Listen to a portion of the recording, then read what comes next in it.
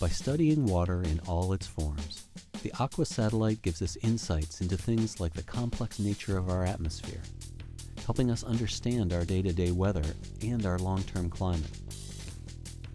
One instrument on Aqua, the Atmospheric Infrared Sounder, or AIRS, has given us phenomenal new science and practical applications with its three-dimensional view of the atmosphere. When we started with AIRS on Aqua, we had two goals defined to us, before the mission started. One, provide data to the nation's weather forecasting center, which is NOAA, and improve weather forecasting. We all know that weather forecasting is never perfect, but scientists continually work to make it better, and the AIRS instrument on Aqua has played a key role. By peeling back the layers of clouds to see the dense water vapor hidden within, the AIRS instrument has helped NASA and NOAA models improve weather forecasts by 6 hours. Seeing 6 hours further into the future doesn't just help improve our weekend forecast. It can make a big difference to all kinds of businesses, shipping, aviation, and agriculture. So that was the first goal achieved, and we, the science team, felt good.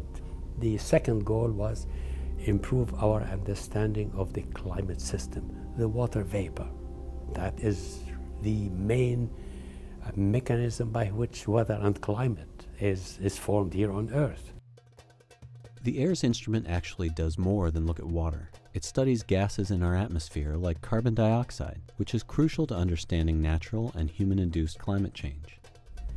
The AIRS carbon dioxide data have generated particular interest because of carbon dioxide's role in the greenhouse effect, allowing the sun's radiation to come through the atmosphere easily and reach the Earth's surface, but blocking some of the Earth's radiation from getting out to outer space.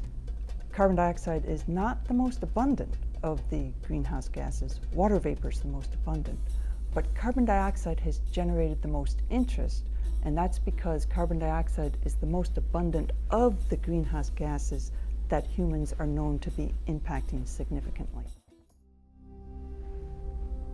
We know that humans are pouring carbon dioxide into the atmosphere through industrial activities, and also that some of our land use changes are affecting the amount of carbon dioxide in the atmosphere. The AIRS data, in addition to all their other uses, are now allowing us to monitor on a global basis the changes in atmospheric carbon dioxide. Every year, plant life on Earth takes up carbon dioxide in the spring, causing an annual fluctuation of CO2 in the atmosphere. The AIRS data show the seasonal cycle really well, and they also show that every year as the carbon dioxide amounts rise and then fall, they rise to a higher level and don't fall quite as low as they did the year before. This shows that there's a prominent long-term upward trend, and this trend is in large part due because of the carbon dioxide that's being added to the atmosphere through human activities.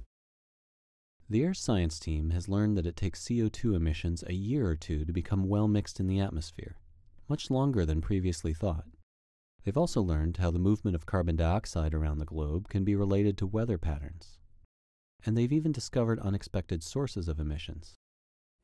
You look at the carbon dioxide in the northern hemisphere, yes, you have industrial nations, industrial areas, from the USA to Europe to Asia, you name it, and we see it.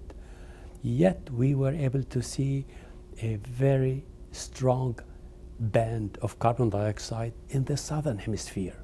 Where is it coming from? The emissions turned out to be coming from specific regions in South America, South Africa, and Australia. You put all three together, and all of a sudden we have discovered that there is a large belt of carbon dioxide in the southern hemisphere, never discovered before.